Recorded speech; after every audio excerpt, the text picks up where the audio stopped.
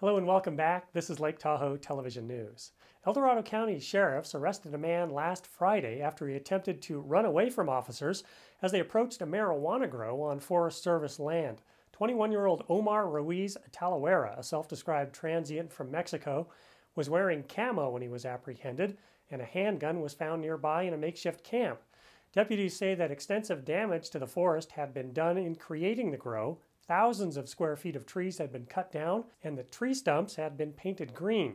Fertilizers and trash were scattered around the grow site, which was right above the Rubicon River. Talavera was booked into county jail on charges of cultivation, drug possession, and resisting an officer. The city of South Lake Tahoe has appointed a new city attorney. Tom Watson started as a specialist in construction litigation, then went on to serve Tulare County. He was appointed Judge Pro Tem of the Office of Administrative Services with the state of California. Watson has also served as the city attorney for both Mendota and Woodlake. Tom Watson will take over from interim city attorney Nira Feely and start his new job on July 8th.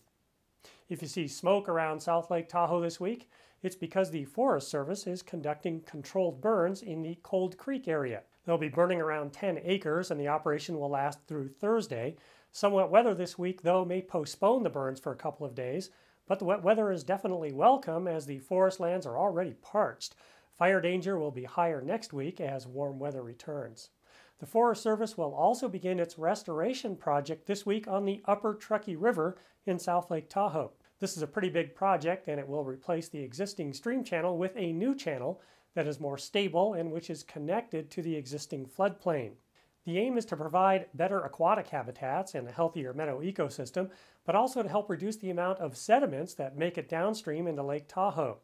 A temporary bridge will be installed about a mile downstream from the Elks Lodge at the Highway 50 crossing, near where the airport runway is, which means that rafters and kayakers floating the Upper Truckee River will have to portage around that new bridge. Construction and boundary fencing will also be going up. The project will take about 4 years to complete, after which there will exist about 7,400 feet of new river channel.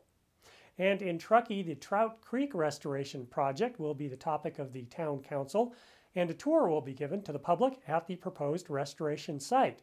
The tour will begin at Trout Creek Road near the small parking area there. That's on Friday, July 12th at 4 p.m.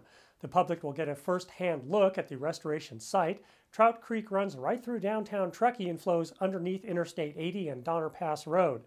It is now largely confined to a concrete channel.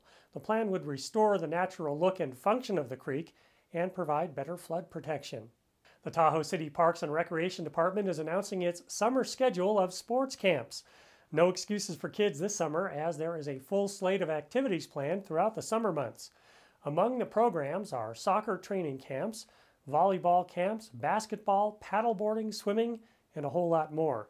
A full catalog of programs lays out all the sports, fitness, and entertainment options available to kids and to adults. The catalog is available at the Recreation District office on Timberland Lane, that's between Tahoe City and Homewood, or online at this website address. That's it for now from the Lake Tahoe Television News Studio. I'm Robert T. Scott.